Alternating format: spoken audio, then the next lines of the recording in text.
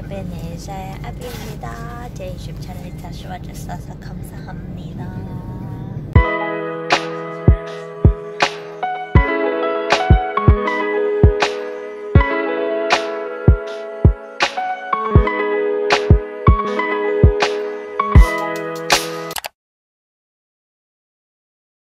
Good morning guys! Wow, it's so bright. Outfit for today, this is a long dress. Kasi conservative ang Simala Church. I'm gonna go have breakfast. Actually, papapakin ko na yung niluto daw spam ng mga mini cups. So, let's go! Day 2!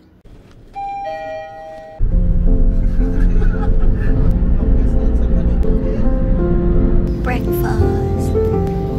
Jollibee! Pizza! Saya!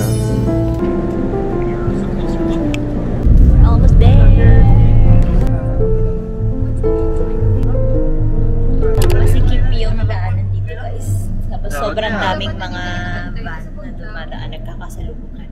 Yung isa kakahulog lang sa yung isang gulong niya sa kalsada, kaya tinulak pa siya ng mga residents. Tapos ngayon naman, ito nagkasalubong na naman yung van namin, beauty mga kotse sa harap. Hinto ulit. So far, galing sa condo, place kami na around 7:30. Ngayon, it's currently 10:29. Natagalan kami sa biyahe dahil traffic. And nag-take out pa kami ng breakfast, brunch siguro, sa Jollibee sa car. Ayan na siya guys. Sobrang dami nang nagbebenta ng ano dito, mga merch.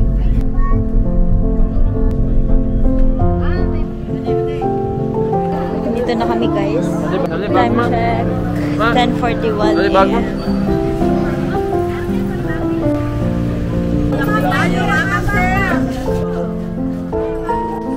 Hi, Peppy.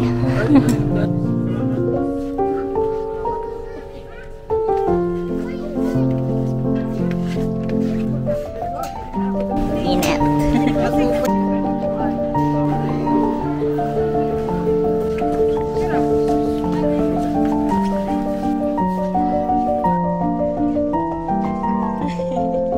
Hello, test mic 1, 2. Hello, ganyan na yun. Hi. So guys, quick history lang. The Simala Church was used to be known as the Monestary of the Hly Eucharist. It was built by the Marian Monks in 1998 to house the image of the Virgin Mary known as the Marian Shrine. So bakit siya famous? Kasi marami daw miracles na nangyari dito.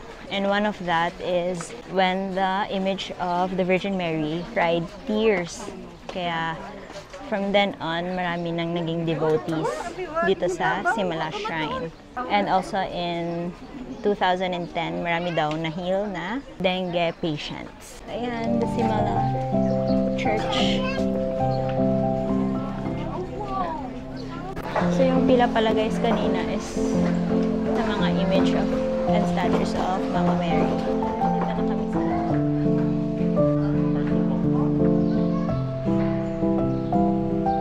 sa ito guys, makikita nyo, merong mga baston tsaka mga wheelchair. It was said that these are the baston and wheelchair of the people na na-heal down ng image ni Mama Mary.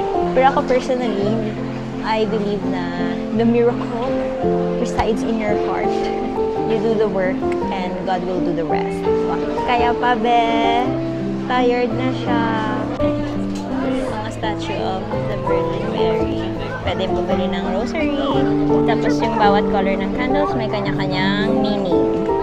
Kaya ayan si Mama, bibili daw sila ng kandila. Explain daw yung meaning ng mga kandila. Yung white is purity and guidance. Ayan guys, so white, purity, gold, healing, green, prosperity, blue, perseverance, red yung love, yellow peace, orange, reconciliation, brown, vocation, gray, deliverance, cream, faith, and black, souls. You want to say hi? Hi! Meron din dito guys birdstone na mga bracelet ba to or rosary. Ayan. Ang puno na guys ng mga kandila yung mga stand.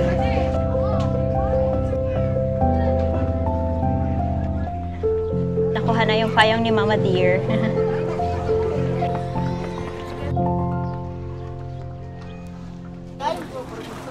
guys, iniwan tayo ng mga kasama natin. We are looking for our mga kasama. Kasi si mama na si CR na daw. Mainit siya guys sa balat. Pero, since nasa mountainous area siya, malamig yung tama ng hangin. Pero mainit talaga.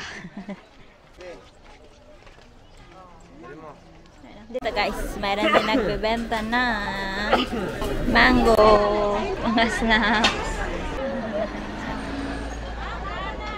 Thank you very much!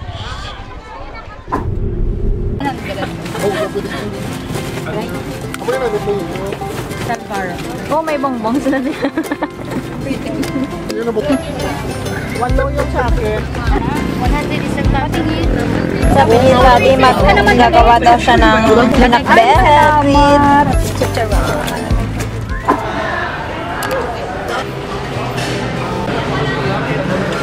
Hello guys, nandito kami ngayon sa Park Ebel, Tinola. Dito daw kumain si Martins. Sa isa niyang mga vlog sa CEBU. We have rice and... ano na siya, Beb? Matawag na tula. Sutukil. Sutukil, okay. Supa. Tula. Tula? Anong tula? O tinola. Tinola. Kil is kinilaw. Kinilaw.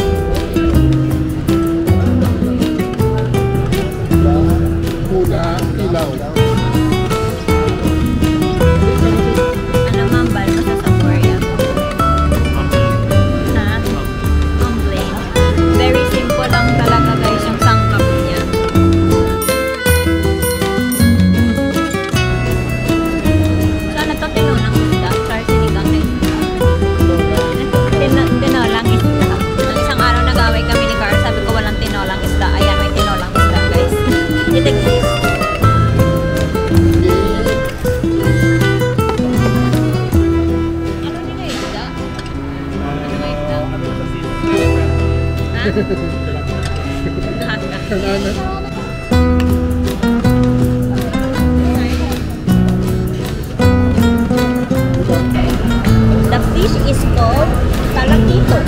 Ano na siya sa English?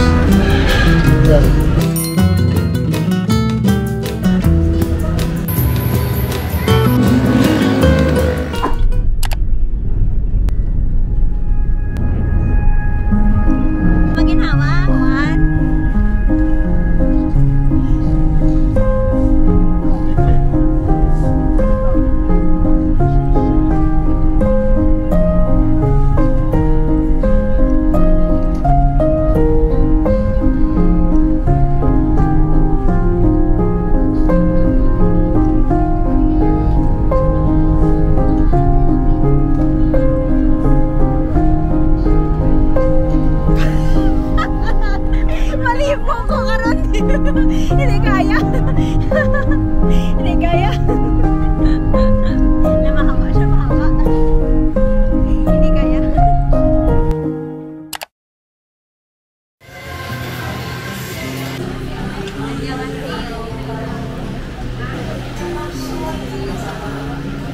안녕하세요.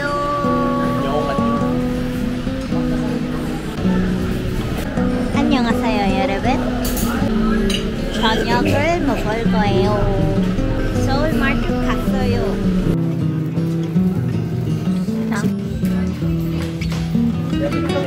많이 샀어요.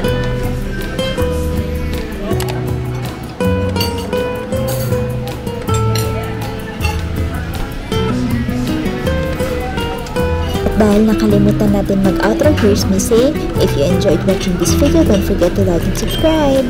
Wow.